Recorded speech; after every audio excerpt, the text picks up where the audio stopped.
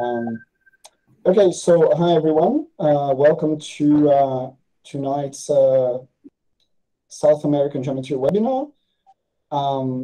Just a quick reminder that if you wish to subscribe to our mailing list for announcements, just send the word webinar to our email to be found on the chat. Also, if you wish to join our WhatsApp group, just then again, you can join it directly from the link provided. You can check our schedule of future talks. The schedule for the whole year is now complete. So we're going to be having these talks every fortnight until December. You can check our calendar at the link, as well as check our previously recorded talks in our YouTube channel. So don't be shy. And these lists are strictly professional, so you'll only get announcements or the occasional geometry job opportunity. You won't get any spam. Today, we welcome Luis Florit from IMPA, big name in geometry in our country, and he's going to be telling us today about extrinsic surgeries for positive scalar curvature. So Luis, thank you so much. Let's do 50 minutes plus 5-minute questions, if that's okay. Okay, thank you very much for the invitation for this webinar. And I would like to talk about a Nash type theorem for positive scalar curvature. And I will try to make it understandable for most of you, certainly even if you never thought about this topic before, and try to give some proofs at the end. I hope the time will allow me to do this. This is a joint work with Bernard Hanke from the University of Augsburg. We began to work on this several years ago, and it was a pretty technical stuff. So I will try to make that as light as possible. Okay. So let's begin. The scalar curvature, as you all know, it's an intrinsic invariant of the Riemannian manifold. Is simply the average of all sectional curvatures, and it's a way. Another way of looking at it, it's a way to control the volume of balls compared to balls in the Euclidean space given by that formula, right? And actually that is interesting because you may think about trying to define scalar curvature on spaces that are more general than Riemannian manifolds, like in metric spaces or spaces where you can talk about volume and balls, right? So why do we care about positive scalar curvature? I will call that PSC. So the main reason we study about positive scalar curvature is because of a way of prescribing curvature. This is a very classical topic. So to what extent, when you have, say, a function in a surface, when there exists a metric whose Gaussian curvature is that function. So of course, for scalar curvature, we can ask exactly the same question.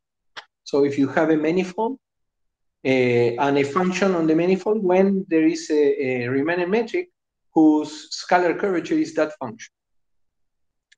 And that is answered by this beautiful theorem in Invenciones in 1975 by Kazan and Warner. Then they essentially prove that if you have any function that changes signs, then there is always a metric in a compact orientable manifold whose scalar curvature is that function. But if it doesn't change sign, then it's trickier. So there exists a metric with scalar curvature being that function, if and only if there exists a metric with positive scalar curvature. So in other words, the problem is completely solved if and only if there exists a positive scalar curvature method, if and only if the manifold is PSC, right? It turns out that not every compact orientable manifold is PSC. There is an obstruction. To state the obstruction, I need to talk a little bit about spin manifolds. If you want, for us, a spin manifold is simply a manifold whose second Stiefel-Whitney class is 0, if you want. And it turns out that two spin manifolds are spin bordant. That means that there exists a compact spin manifold W, whose dimension is 1 bigger than the manifold N and M prime, such that M and N prime are the boundary of W. That is an equivalent relationship between spin manifolds, and the spin classes of under this relationship is called the spin cobordism ring that we denote by this symbol here, right? And there is a topological obstruction to PSC regarding precisely this spin cobordism ring. So what Hitchin, first Lichnerowitz in 63 and then Hitchin in 74, they proved that if M is spin and PSC, then the A-hat genus vanish. And what Hitchin proved, in fact, is the A-hat map from this cobordism ring to the K-theory of a point vanish. And this is a topological thing. This A-hat genus essentially is related, or can be by Atiyah-Singer theorem, can be related to the Dirac operator, to the kernel of the Dirac operator. So now we know that if it is spin and PSC, the A-hat genus must vanish. And interestingly, these for simply connected manifolds where dimension bigger or equal than 5, these are all the obstructions.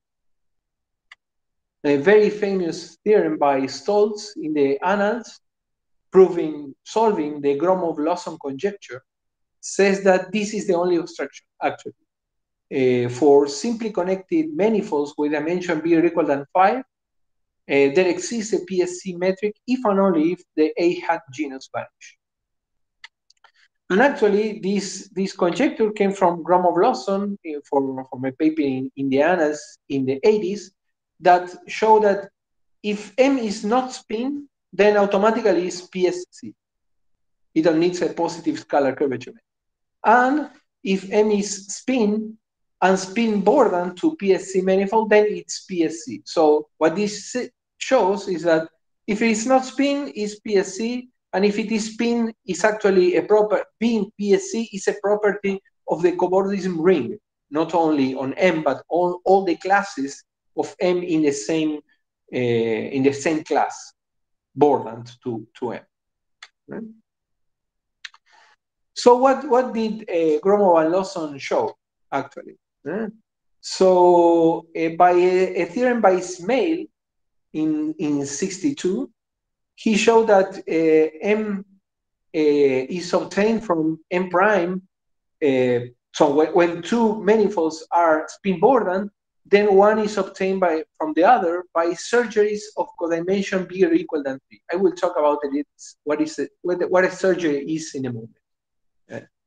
So codimension bigger or equal than 3 surgeries are absolutely essential in this theory because if they are spin bordant, then they are obtained from surgery. So we can reduce the question to surgeries of codimension bigger or equal than 3. And this is exactly what Gromov-Lawson and Schoen and Yao showed. So in their very famous paper in the 80s, they proved the most important theory in the field that says that if a manifold is PSC and is obtained from any other manifold obtained applying surgeries of codimension bigger or equal than 3 is also PSC. So in other words, what they prove is that the class of PSC manifold is closed under surgeries of codimension bigger or equal than 3. So this actually is the key to everything else, to all that I talked before. This comes out from this very important theory, the most important in the field, right? So our purpose was exactly to make an extrinsic proof of this result.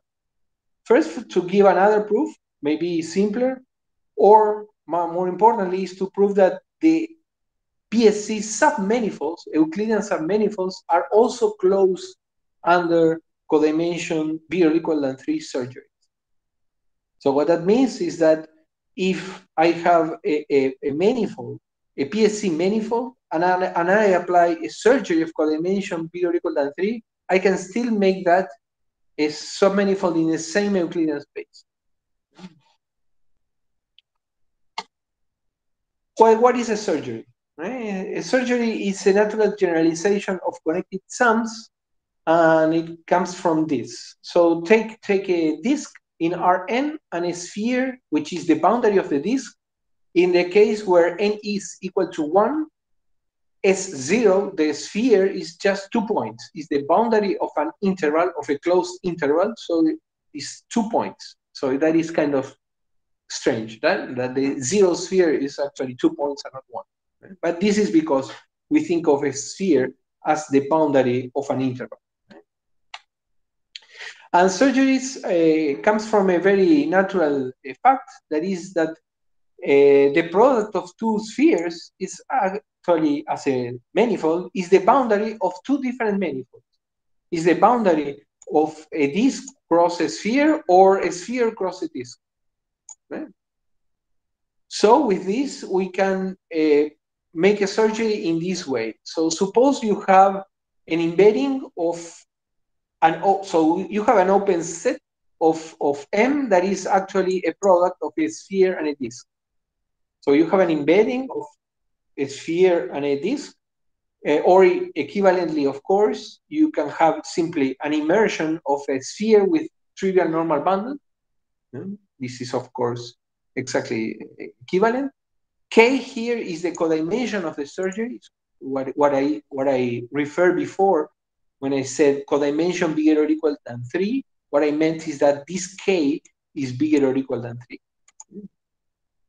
So suppose then you have an embedding with flat normal bundle, and then what the surgery of codimension K determined by phi, observe that the surgery depends on phi. So what you do is you take N, you subtract the image of phi, and in the boundary you glue the disk across the sphere. So here you're using that the boundary of this submanifold is actually also the boundary of this other submanifold. If you think about the case when n is equal to 0, this is exactly a connected sum.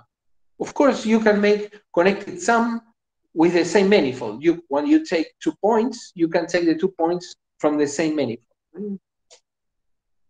So this is actually a generalization, a natural generalization of connected sum. And what is interesting here is that when you do this, so you have M and M hat, and it turns out that M and N hat are also cobordant with this elementary cobordism. So it's a trivial cobordism between these 2 manifolds. And it turns out that all these elementary cobordism generates the ring, the cobordism ring, by results of several authors, Morse, Tom, and Miller. So any question until here?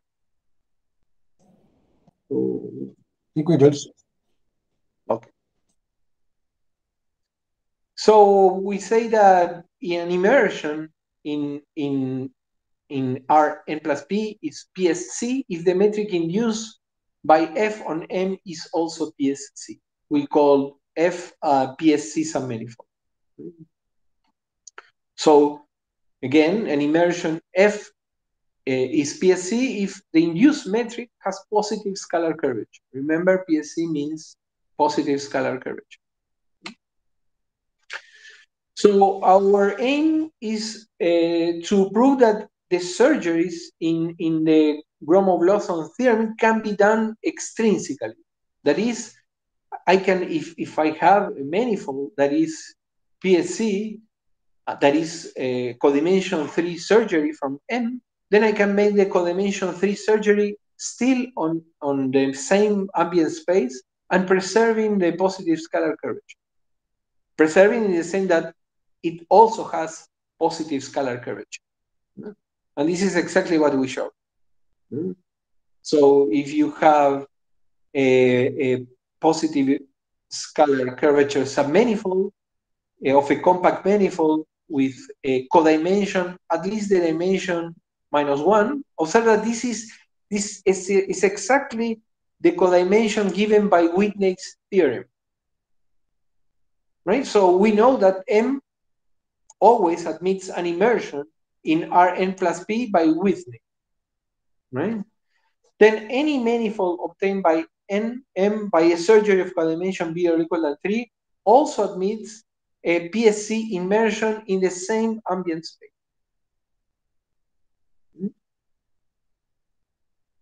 And well, of course, as always, almost always in some manifold theory, this extends to a scalar curvature bigger than C in spaces, in space forms of curvature C.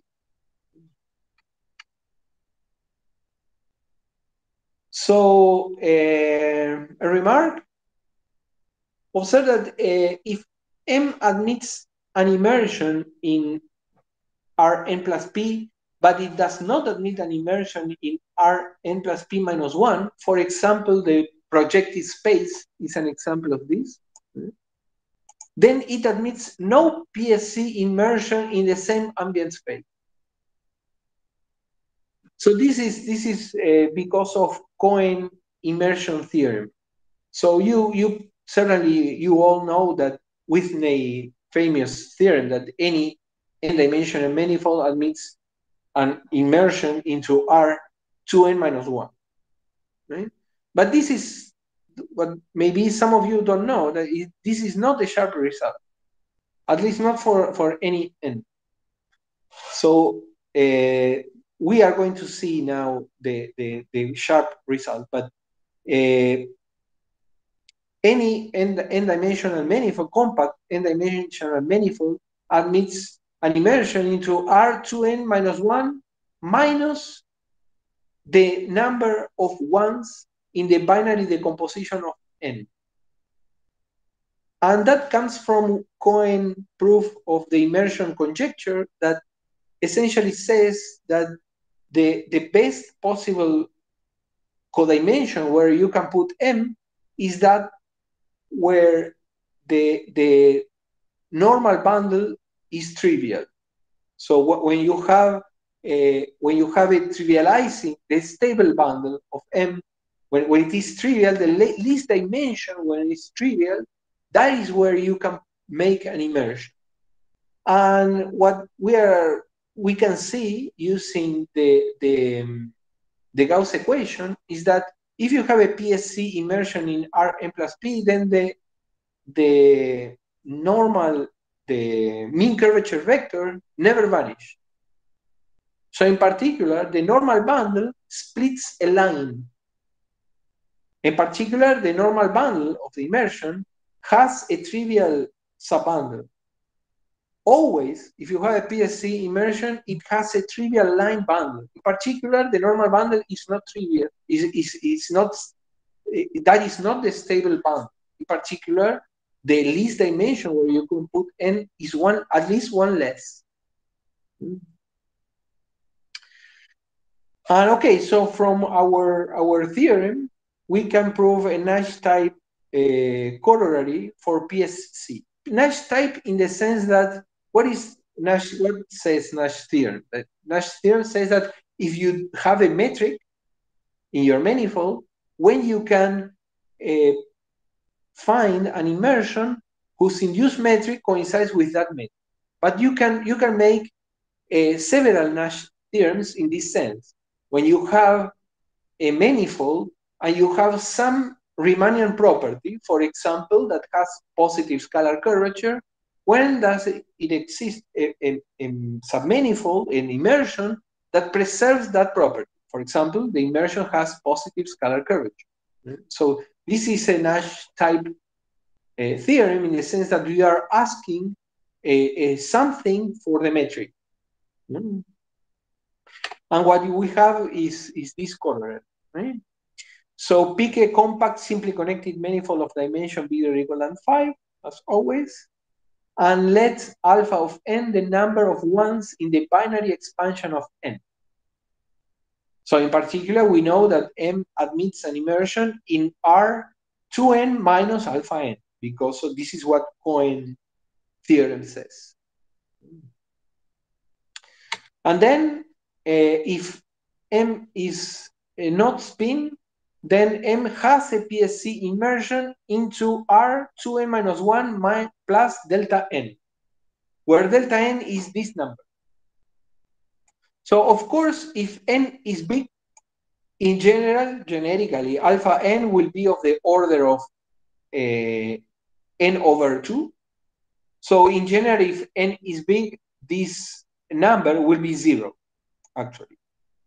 So what it says that generically, M will have an immersion into R2n minus 1, and that is precisely the Whitney codimension of the codimension given by the Whitney theorem, right? So we can essentially maintain PSC in the Whitney codimension. That is if M is not spin, and if N is spin, we have a very similar result, just a little bit bigger. This delta N will be just a tiny bit bigger, given by this. So in the worst case scenario, what you have is that M will admit an immersion in R2n plus 12 in the worst case scenario. Okay? Okay, so let's try to give an idea of the proofs of these results, of these two results. Okay, so pick a compact PSC submanifold with second fundamental form alpha, and let Sn minus k inside M a sphere with trivial normal boundary. We are trying to now to construct this extrinsic surgery. And the proof is divided into 5 steps. We first do a homotopy of the second fundamental form. So we solve the problem only along our sphere S. S will be our sphere of dimension n minus k, where we are applying the surgery. And we want an homotopy of the second fundamental form, making the abstract positive scalar curvature big, as big as we want. We need it to be big to have a flexibility to apply the next steps. The second step is we realize this abstract second fundamental form with a local PSC immersion. So now we pick a neighborhood of our sphere, and we solve the problem of finding an immersion Ft whose second fundamental form is alpha t. In particular, because of point 1, it has very big curvature, very big scalar curvature, positive and very big. Of course, can I ask a question? Say it again. Sorry. Can I just ask a quick question? Sure. Sorry. Well, when you insist on algebraically, do you mean by polynomial data? Why do you mean it to be algebraically? Yeah, algebraically means I just find a tensor that abstract tensor using, of course, the second fundamental form of M. I find a tensor whose scalar curvature is very big. I am only giving a rough idea of these 5 steps, and then I will go to each one individually. Okay, cool. Okay.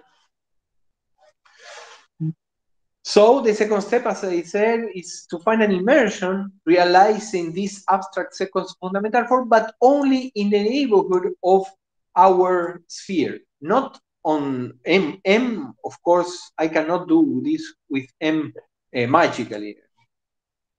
Or maybe I can, but I cannot do it by hand. What I need to call now to make it global is to make use of the H principle of Gromov, and we use something called the weak flexibility lemma to, in fact, extend this immersion F defined only on U to an immersion of the whole M. And this is actually the reason why I needed an homotopy of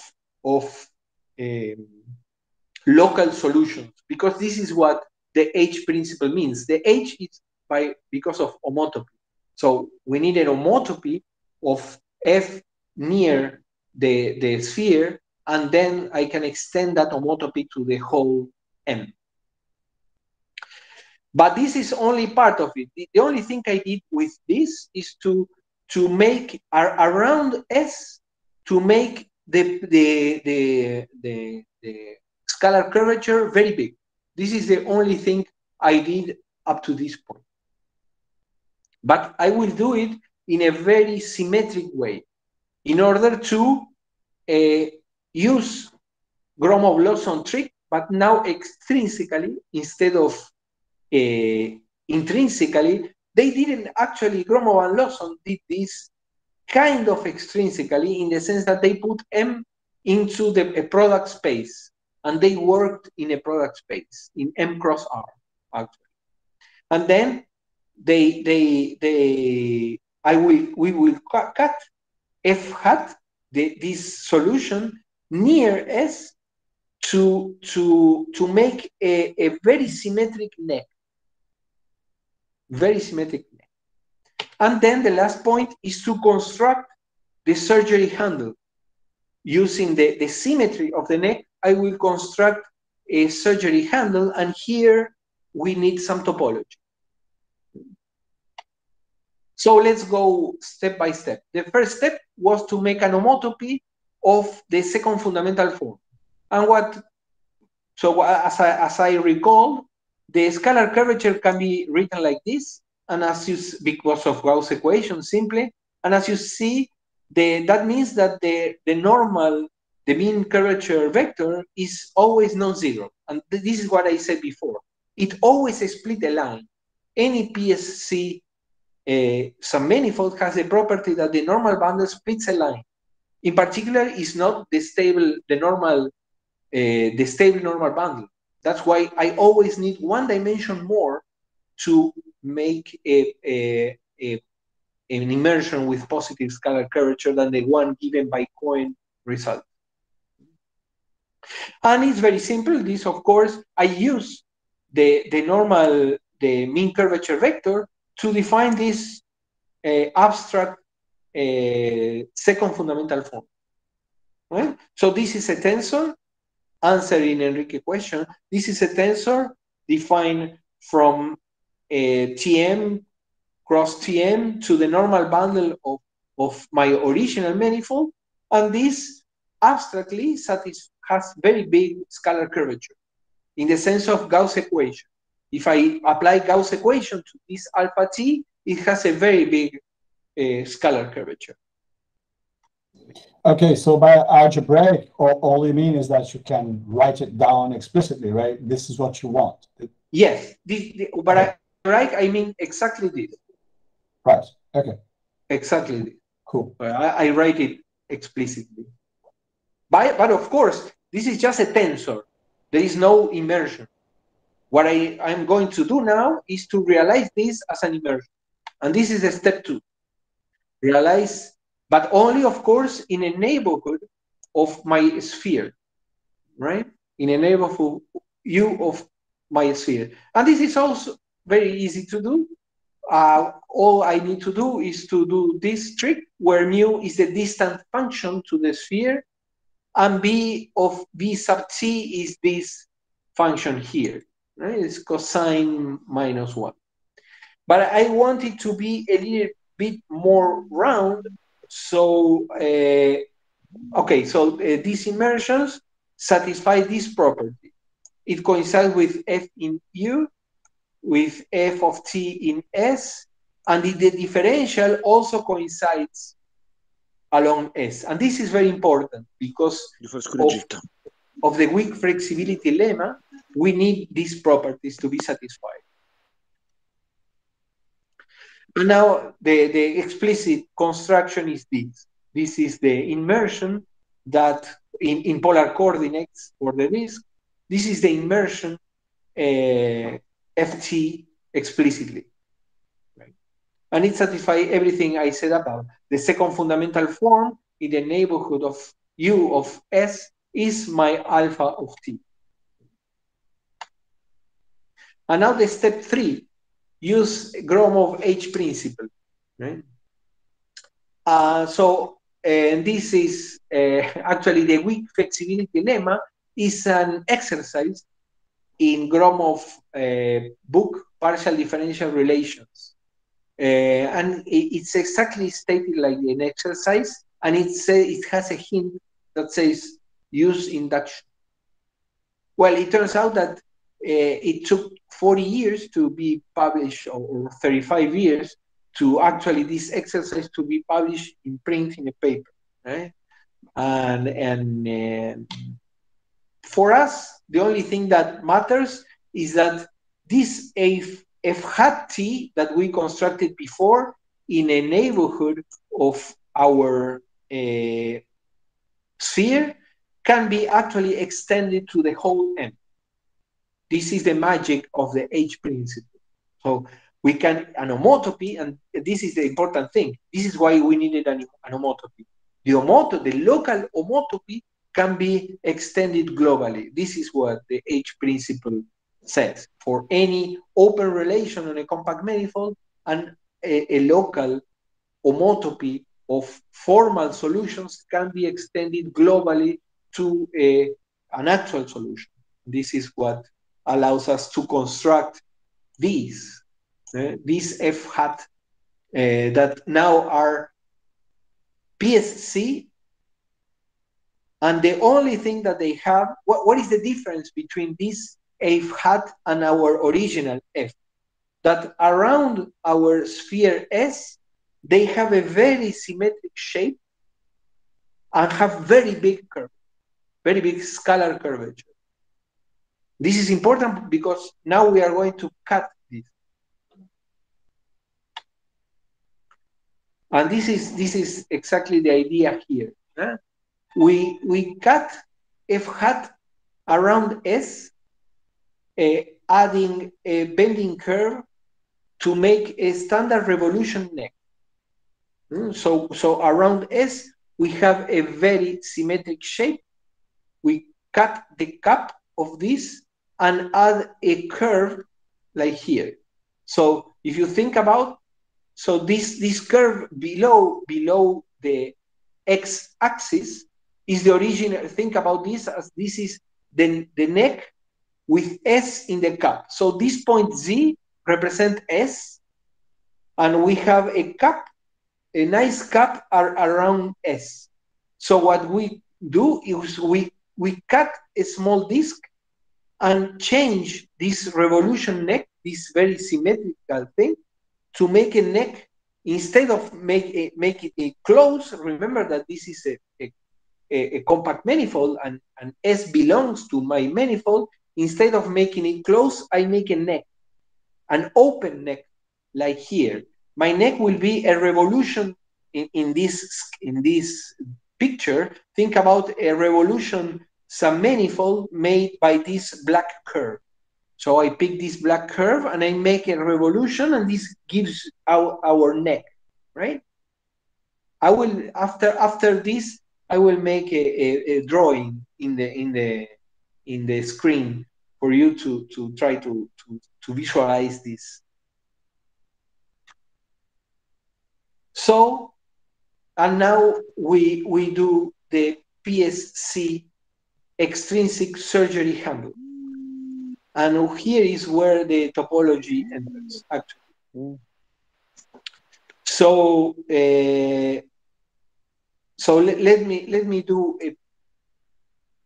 let me first state the steps, and then I will make a picture.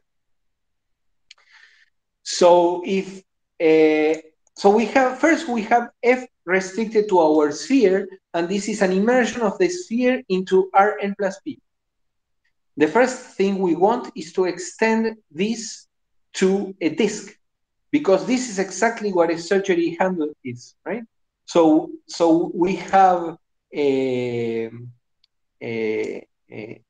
our sphere, and we want to remove the sphere and attach a handle, right? The first thing to attach a handle is to construct the handle. So I need to pick the sphere and extend it to a disk. This is what this disk is. And why I can do this? Well, because a very famous paper by Smale in '59, he was interested to see when an immersion of the sphere extends to an immersion of a disk. And he realized that this is equivalent to the Stiefel manifold. The Stiefel manifold is simply the manifold of n minus k frames in Rn plus P in this case, right? So what he showed is that you can, when this space is P plus k minus 1 connect for this index, right? So, and this is always the case when the codimension is bigger or equal than n minus 2k. So if the codimension is bigger than n minus 2k, the Stiefel manifold is connected to some degree, and that allows us to construct the disk. This is not enough, because to have my surgery handle, I need that the normal bundle is also trivial, right? But here, what we see is that D is a disk, so it's contractible. In particular, the normal bundle is trivial. And I have the normal bundle of the sphere inside the normal bundle of D restricted to S. And this normal bundle extends to a trivial normal bundle precisely because also the Stiefel manifold is connected to some degree. Now I need to be a little bit more careful. I need to make P a little bit bigger in order to extend the normal bundle of the sphere inside the normal bundle of the disk. And then I just pick a tubular neighborhood of the normal bundle, in the normal bundle, a sphere bundle, and this is exactly my surgery handle, right? So maybe I can,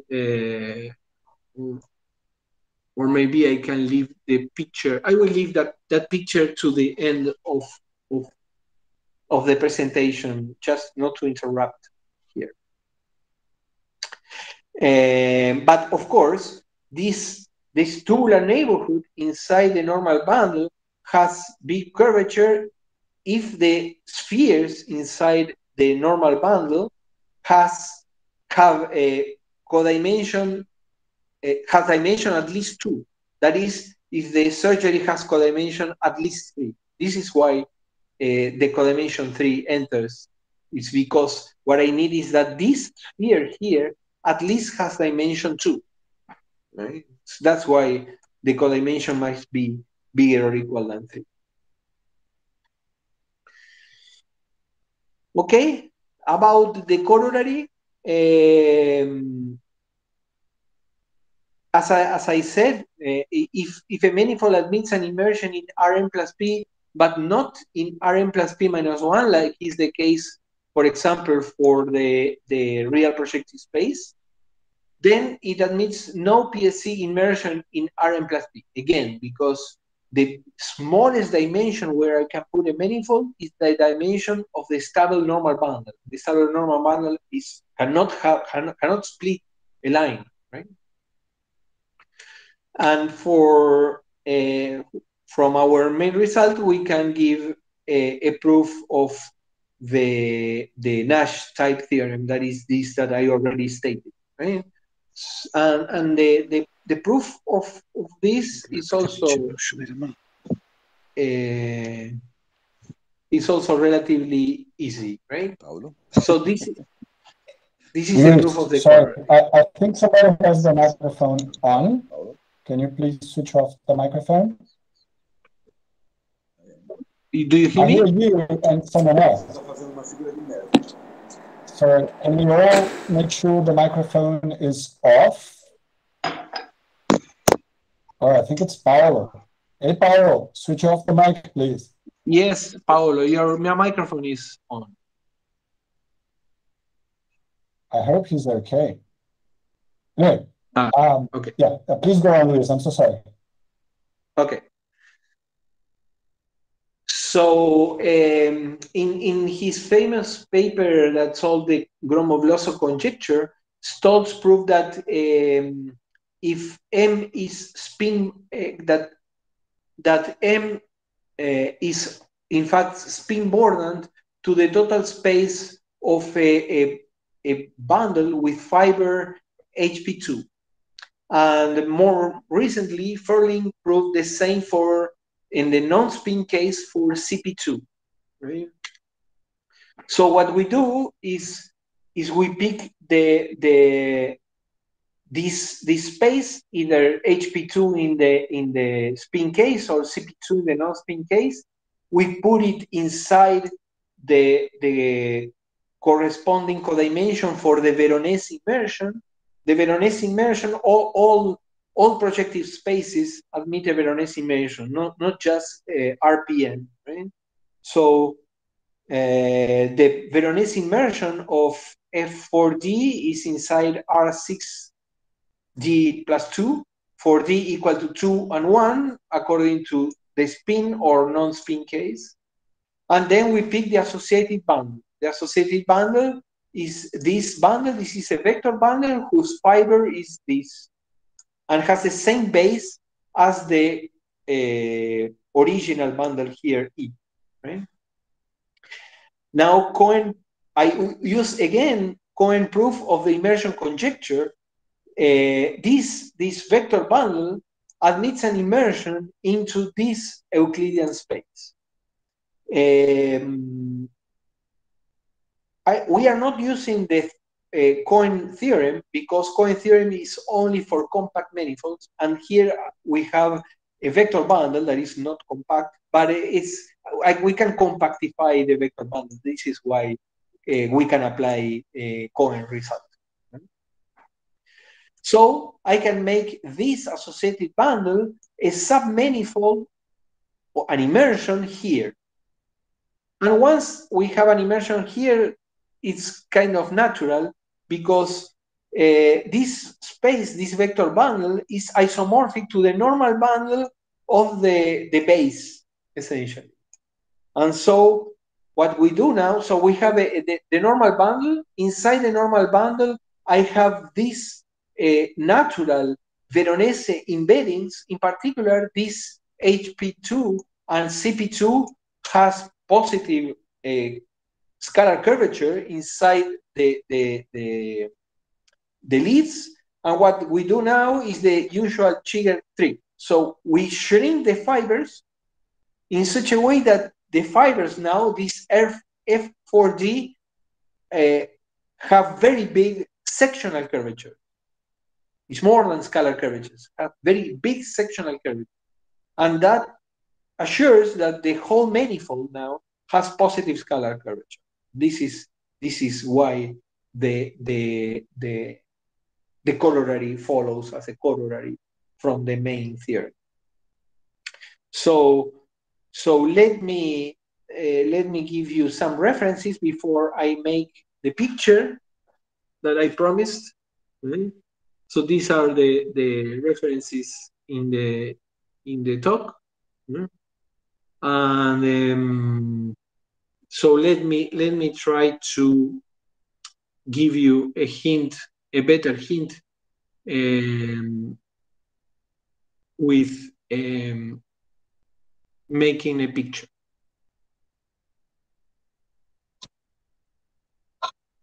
So hopefully now you see the screen of my cell phone. Can you see? Yes. Okay. So this is the situation. We have our manifold M. Oh, black. Oh, okay. Sorry. Yeah. Okay. Yeah, it was all black, but your screen is black. Sorry, I'm stupid. Yeah, I'm so sorry.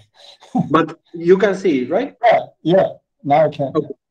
Okay. So this is our manifold M inside our n plus p. And I have my sphere where I will apply a surgery to it. So I will make it for a dimension 0 because it's the only thing I am able to draw, right? So we have our sphere that in our case is just 2 points. And then the first step is to construct so pick a neighborhood of my sphere. In this case is S0. So I pick a neighborhood, and in this neighborhood I make the scalar curvature very big.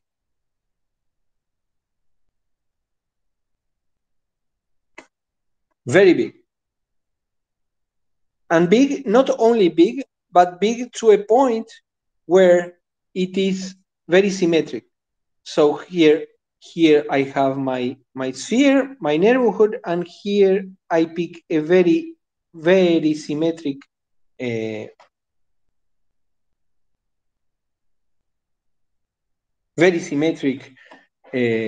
deformation, right? And now the next step is to cut here. Right? So what I have now is this.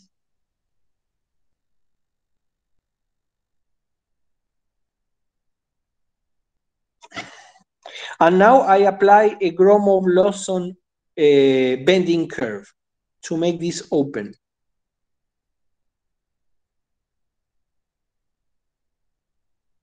And still PSC. So in our original picture, we now have this situation.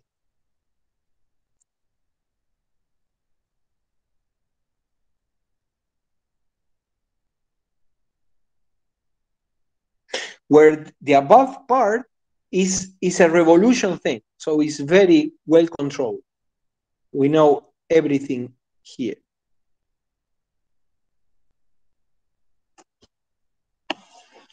And here in the middle, you have a line given by the using the mean curvature vector of the original submanifold. Okay, now what? So this, remember, this is just a sphere, right? So in our case is S0, that is the boundary of D1.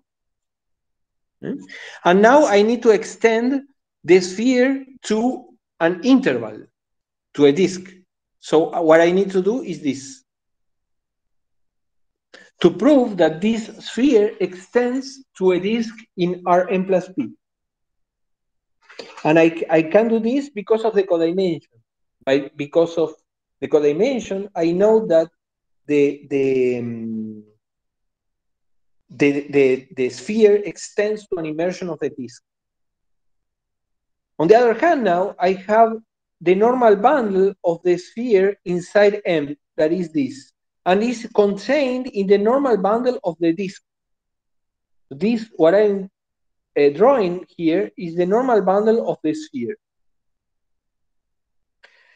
And because also of the codimension restriction, the frame can be extended to a trivial frame along D. this is exactly what it means to be p-connected, right? That you have a map from the sphere to your space that you can deform to a point. And that deformation gives you an immersion of the disk, right? So now we have a normal, a trivial bundle along D. And now the only thing you need to do is to pick a sphere bundle small enough using the induced metric in such a way that it exactly fits in the neck. When you make the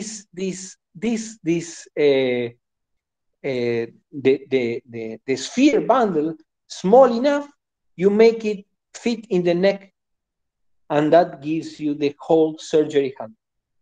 So that is how you construct the surgery hand. Okay, so I think that is what I wanted to say. I hope it was more or less understandable. All right, let's give a round of applause for Luis, please. Thank you so much. Thank you. Thank you. Thank you. Thank you. Thank you. This was an advanced talk, which is great. Are there any questions from the public or comments?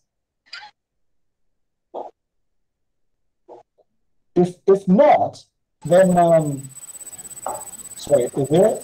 Yeah, maybe I can ask a question. Go ahead. So, Luis, I mean, there are other curvature conditions which behave well under surgeries. For example, I think two compact manifolds have positive isotropic curvature.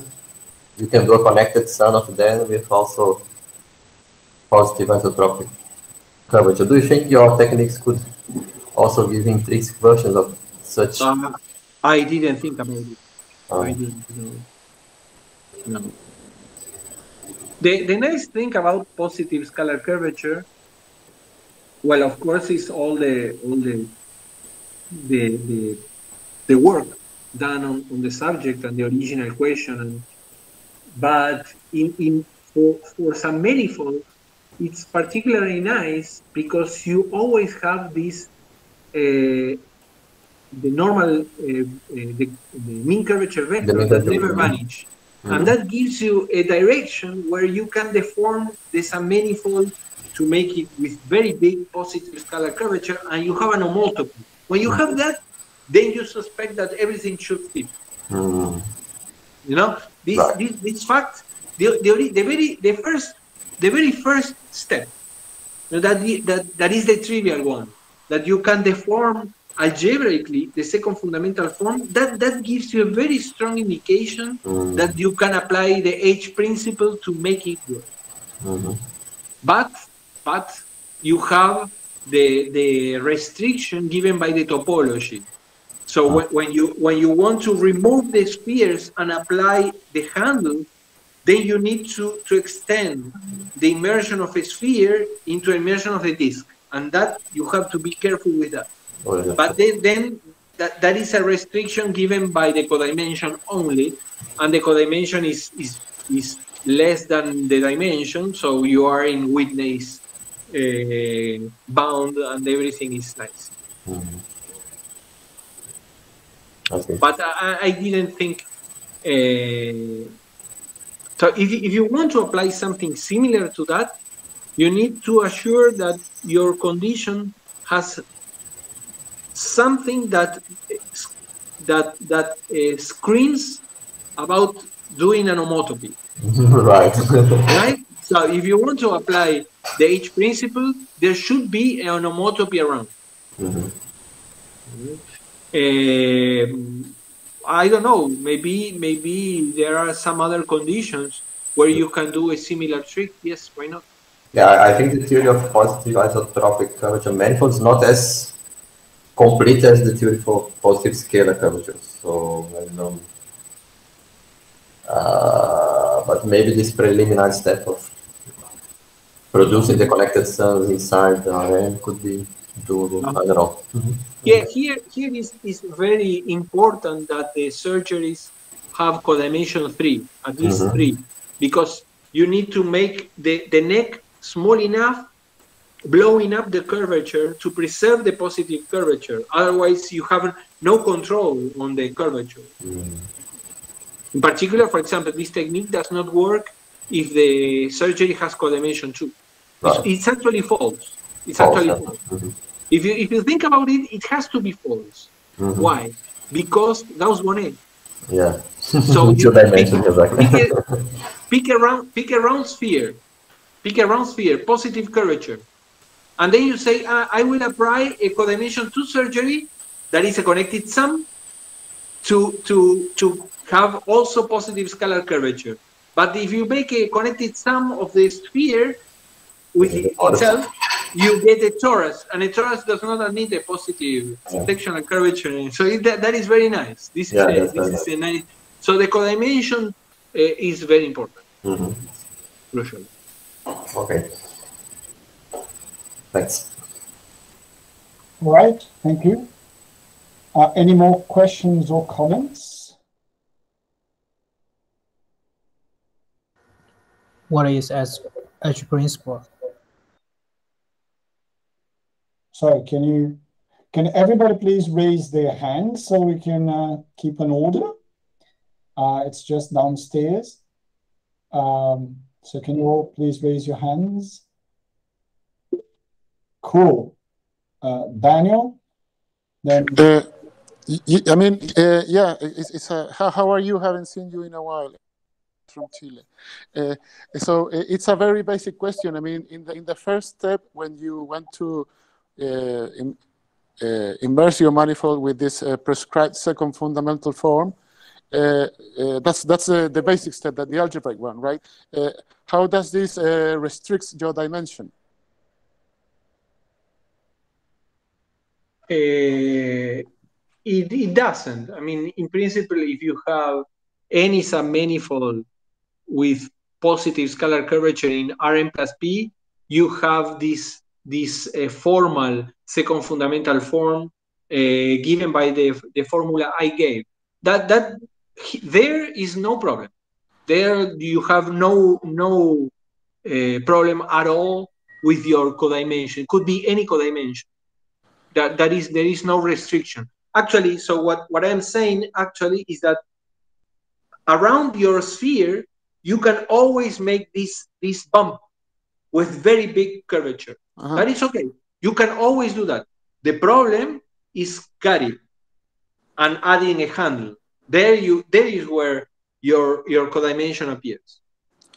Okay, but you can't lower that much. I mean, the dimension of the embedding, I mean, if you go Nash, you lose second fundamental form, right? Anyway, if you would like to improve all this. Sorry, I didn't understand what you mean. I mean, okay. So, how do you say, Whitney? We can do it, right? Because there you have no restrictions in your in the dimension. Basically, it's just an immersion, right? Well, if you look at the theorem, it's not quite Whitney's codimension. It's a little bit bigger. So, for example, if you pick a real projective space of dimension 2 to the m, then you will have to add 9 to the Whitney codimension. So it's not exactly with the codimension. For generic n, it's Whitney codimension, but it's not always Whitney codimension. Okay, and that has nothing to do with the first embedding that you made. It comes afterward with all these strange surgeries and stuff like that. No. Actually, the first embedding could be in any codimension. Could be a hypersurface, for example. A hypersurface with positive scalar curvature. If you pick a sphere inside, then you can make a bump to make the curvature very big around that surface and make a very nice neck. There is no problem with that. The problem is if you want to cut that the sphere and add a surgery handle. Then you have a lot of codimension restrictions. I mean, and last question, your techniques, you don't use these equations, and we all know this Gauss-Codazzi and that stuff. You don't use that, do you? No. No. Okay. I no, see. Okay. Not used at all. Okay, I see. Okay. Thank you. Of course, of course, you need to assure that your deformations have positive scalar curvature, and that is Gauss equation. That is Gauss equation. That's Gauss-Codazzi. Right? Then you play a lead there, right? Then you have some game over there. So you need to find the functions in order to make the homotopy to preserve the positive scalar curvature, and that is a lot of computation. Yeah, so that's explicit. That's not H principle, right? Then you go. No. Okay. That is explicit. That is explicit. Okay, I see. The H principle entered only in one point, where you extend the bump with positive scalar curvature to the full manifold. I see. And that is where you need the H principle. And that is why you need an homotopy. That is why you need an homotopy. Okay, thank you. Oh, are there any more questions or comments? Daniel, you can lower your hand now. Cool. Okay, so we might be, this might be a good time to thank the speaker again, please.